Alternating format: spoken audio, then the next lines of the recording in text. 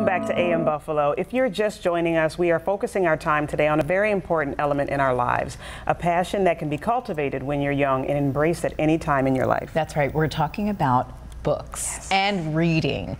The Give a Child a Book campaign is one that is near and dear to our hearts here at Channel 7 and the hearts of the entire EW Scripps family.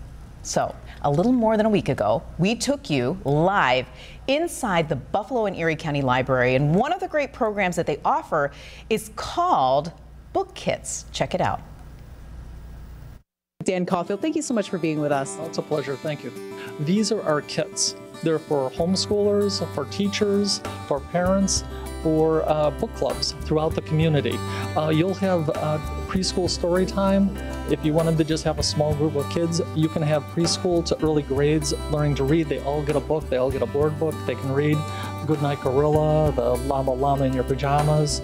But then we also get into middle school and adult book clubs, where if you wanted to do just read as a community group, we have book clubs across this county, and they borrow from us. I think we have over 100 book clubs in a bag.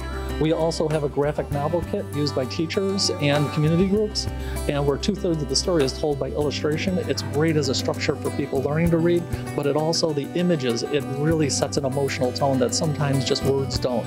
It's so big for teens right now, which is, some teens love to read, but graphic novels kind of reach them in a different way, like you were saying. It does, it does. The images start to go more, and it tells the story, and also it expresses how they can tell their story visually, and you often see a lot of the teens start drawing their own graphic novels. We want to make sure that people have access to the materials that they need and that they want. Is that information available on your website? It is. If you go to www.buffalolib, that's www.buffalolib.org, you can see tutorials on how to access all of these. You can access them, you can check your account, you can find out more about what's available at each of our locations. Really, it's a great place to start to discover your local library. Such a great program, right? Yeah. It truly helps to embrace reading, and it's free with a library card. I love it.